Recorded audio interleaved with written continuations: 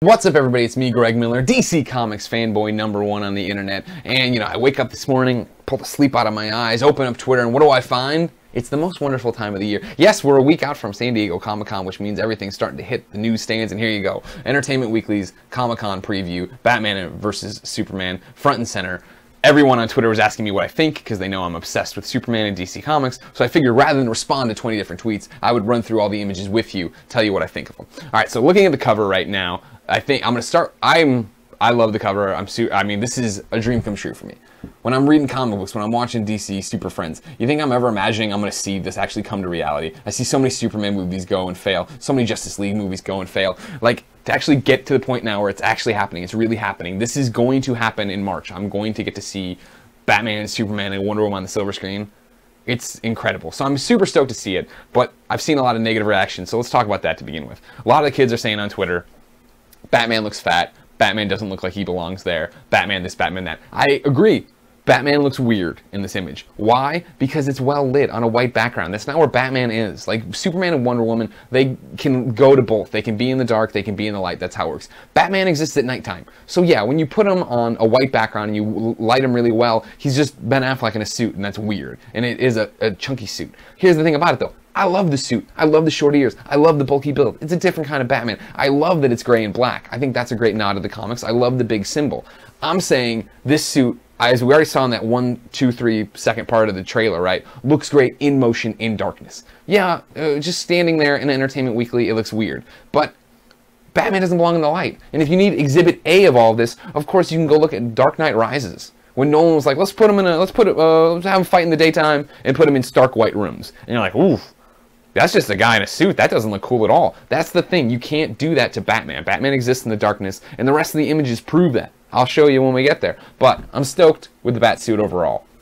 Do I think it looks weird here? Of course. But I'm not getting hung up on this. It's going to be great in the movie, and when it's in motion, the costume designs are my least of my concerns in terms of this. But jumping over to Wonder Woman, think she looks great. Love the fact that it's the nod to like the warrior outfit we know from she's Kingdom Come, just comics in general, where she's just in her battle suit, she's ready to go, right? She has her sword drawn, she has that battle skirt on. I like that there's more color in this than we've seen before. It's obviously already muted. I wouldn't put it past Snyder and folks to put it a little bit more muted, make it even a little bit darker. And then Cavill's Superman suit, what else can we say? I mean, I like it. I wish it was brighter. It looks a little bit like it's got more color here. Hopefully they've taken a bit of our feedback and are lightening up just a little. Not all the way, but it's just a little. And we'll see what happens. But of course, tons of stuff on EW.com. Of course, huge shout out to Entertainment Weekly for this exclusive. Everyone should go there and read it. I'm not going to read it at all. I'm just going to show you some of the images, give you my impressions. Here we have the Batman Superman face-off. The caption down there talks about it being the climactic rooftop brawl, which you've seen. He does have kryptonite in this suit. It is a strength augmenting suit. That's awesome. This image, of course, amazing. Them facing face-to-face in this showdown, like, yes. Been waiting forever to see that. In a still frame, it looks kind of weird because obviously the suit is, they're CG for the most part, and then Affleck's face looks more like it's in the shot with everything else, but totally in love with it. Can't wait to see this fight. Can't wait to see what they do with it. I'm stoked, obviously. You know, surprise. I know you weren't expecting me to be excited. Now, this is probably, for me, I think the most exciting breadcrumb trail they've put in this. So this, of course, Ben Affleck, Gal Gadot, Wonder Woman, Batman, but their alter egos, Bruce Wayne, Diana Prince. The little thing here is another quote from Affleck saying that basically they know each other's secret identities at this point, which is interesting. But what I loved was Susan Eisenberg, Wonder Woman from Justice League Unlimited, put up this retweet, right, where it's Bruce and Diana, and it's like, oh my god, because if you remember in Justice League, of course, Bruce and Diana had this love affair, they had this attraction, right? They were becoming this thing, they were the love interests. And so, keep that on your back burner for a second about Batman v Superman. Let's jump over here. This is the article Entertainment Weekly put up, EW.com, and man, this lip sync battle show. If they have a YouTube channel, you should go watch the pre-show, because I bet some sexy fat nerd hosts it with another sexy skinny nerd. Anyways, Ben Affleck has this quote in here, right, about his Batman. He's on the verge of being swallowed up by the anger and the rage that we see haunt this character and the other manifestations of it. But this guy is further down the line and has become more embittered and cynical. Ding, ding, ding, ding, ding, right? Here's the thing about Batman in this movie. We know that he doesn't trust Superman, he's this alien. This is the whole thing about, right, is like, the trailer showed it, is humanity either thinks that Superman's God or the devil. He's either Christ or the Antichrist. He's here to save us or destroy us. Batman in this, from everything this article talks about, right, is like he's leaning more towards this guy needs to be stopped. I'm not 100% sure of his motivations. I got to get on this. So he talks, you know, and Affleck himself here talks about him being like at the end of his rope pretty much, right? He's cynical, he's bad.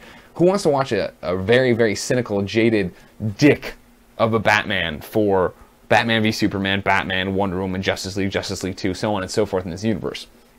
I feel like Batman needs to start this movie, be super negative, super, I hate everything. He's lost sight of what he's fighting for, right? That's where he's got to start. And then by the end of it, he's got to be back to, I remember why I do this. Let's make the world a better place. And I think the way he does that is through this. I think if you give him this warrior, this strong female character who shows up and is his equal and brings out the best in him again, he can remember why he fights. He can remember what this is all about. Sure, he'll see Superman do some heroic, awesome things at the end of the movie when they're fighting, and he'll be like, wait, you're not that bad of a guy. Maybe I have this wrong. But you need to get them on the same page and give Batman something to fight for. I think if you give him love, he has something to fight for in a new way that brings him back to, all right, Batman's still a dick, because Batman's always a dick, but I believe in this dick, and I trust this dick, and I want to see this dick in a bunch of other movies. Next photo, please. This is back to what I was talking about earlier. Of course, we've seen this before. These people reaching out to Superman. Again, I did a rewind kind of thing here with the Batman v Superman trailer. It looked like he saved these people, I would say, and then brought them to a real city. Like I envision them being an island in indigenous people, and he brings them to like a city to save them, and then they all reach out. I'm assuming thinking he's a god, right? So this is back to the whole duality: God or devil. Where is it, Christ or Antichrist? And that's what, you know. There's a quote here from Henry Cavill, basically saying that the first one, Man of Steel, was from the perspective of Clark. Batman v Superman is mankind's perspective on Superman, which sounds awesome. If they play with those themes, it's gonna be good. It's gonna be cool. Another iconic shot that we've already seen, kind of, Batman in his armored suit, kryptonite, strength augmenting, shining the light up to draw Batman or Superman out. All the quote here talks about is that it's dark, it's rainy in Gotham. Gotham's got to be even more dreary, seeing as how Metropolis was dark to begin with. They do throw out the fact that it was the fact that Man of Steel was grit and gray was the continuation of Nolan's trilogy and the counterpoint to Marvel's bright and zippy universe, which I've been saying for a long, long time. Jump over here now. We got Lex here. Now, this is the one I think that I got the most questions about, is like, what do I think of Lex with hair? Like, oh, da, da, da. The quote, the little caption here says, of course, that he's going to have the chrome dome, as they say. He's going to be bald. We already saw that. We already knew that from leaked photos. People are saying that you're going to see the transformation, that, you know, you'll see the experiment gone awry, that'll take away his hair. I don't buy it. I think that this is just going to be a wig he's wearing, similar to what Spacey was doing in the very, very beginning of Superman Returns, right? I think that it would waste time giving Lex another motivation to go after Superman. You don't need it, right?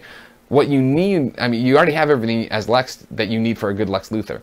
He hates Superman because he believes humanity are the kings of Earth, right? Earth belongs to humanity, and Superman showing up as an alien, destroying a major part of the city, that motivates Lex to be like, no, this guy sucks. These people are here to ruin us. We have to take them out. You figure, I've been saying since pretty much the jump here, and I don't know if it'll come true or not, Lex's motivation, the way he's suddenly this billionaire stronghold on Metropolis, is the fact that Metropolis got destroyed, right? Like a large part of it in Man of Steel. So Lex gets to come in, build LexCorp Tower, build everything around it, own all the things, and be like, hey, I'm the real savior of Metropolis. I'm the guy who came back and built you guys back up in 5 years to make you what you need to be. This guy's the reason it got destroyed. Don't trust him. Don't make a hero out of him. Make a hero out of me. That's all you need. That's a great thing to go for. I'm stoked about that. I hope that's what his motivation is. Jumping here, yeah, this is what I was going back to. Batman at night, Bruce Wayne during the day. Bruce Wayne at day, Batman at night. So here we have what looks to be a fight scene, we'll say, in Metropolis or Gotham. I'm sure they're jumping around. And then you have your older Ben Affleck there getting direction from Scott Snyder in an awesome Batman v Superman shirt. But I love the graying on the temples. I love that this is an older Batman. Super excited to see what they do that. You imagine the fight goes off here and Bruce Wayne's got to, I guess, save people, I'd imagine, rather than fight. And then we're back to the cover. Super stoked. Like I said, I'm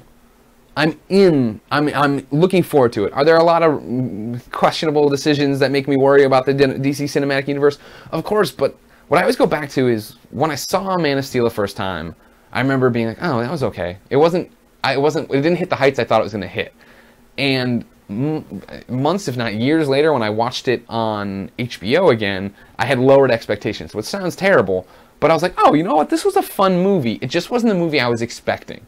I had an idea of what Man of Steel was going to be based on the trailers. And so when I got to see Man of Steel and it wasn't that, I didn't know how to process it.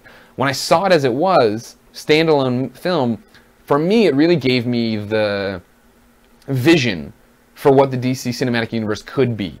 And I go back to the fact that, you know, people die. People die in Man of Steel. A lot of people die in Man of Steel. And I think that's real. That's the big thing about it, is like DC has talked about it here and there, and they mentioned this article, right, that this is supposed to be happening in our world.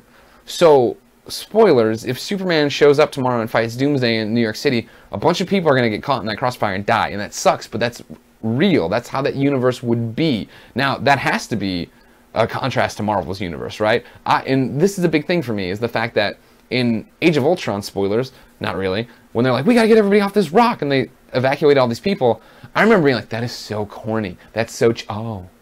That's the opposite of what happened in Man of Steel. And Man of Steel got flogged for it. And it's like, they're going for two distinct different vibes. Because if DC does exactly what Marvel does, then everybody's like, well, this is the same thing, da-da-da, it's boring, yada yada. DC has to go and hopefully do these bigger things, wrestle with these bigger themes of, would we want these superheroes being around? Would we want these aliens being around and having all this power? If they do that right and make that a real heartfelt story, that's going to be fascinating to watch. You know what I mean? And it will be very different. I always say, though, like, the real test of this and the real test of what the DC Cinematic Universe is going to be is Suicide Squad.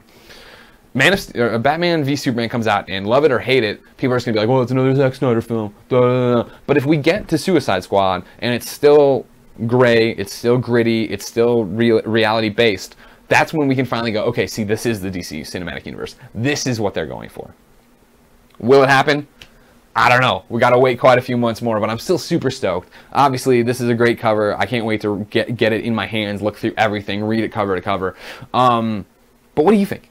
I need to know in the comments what you guys think of this cover, what you think of Batman's suit, what you think of Superman, what you think of Wonder Woman. Did any of my theories I've been spouting in here about what's going to be happening in these movies make sense? Let me know. Of course, hit me up on Twitter anytime you want to talk about it. Of course, keep coming back here. Subscribe. YouTube.com/kindafunny. We have too many channels. And we put up reacts like this all the time to nerdy stuff, and I assure you, as these comic book movies continue, there will be a lot more to react to. Of course, we'll be at Comic-Con next week, so look for all sorts of shenanigans from there. Until next time, it's been my pleasure to serve you.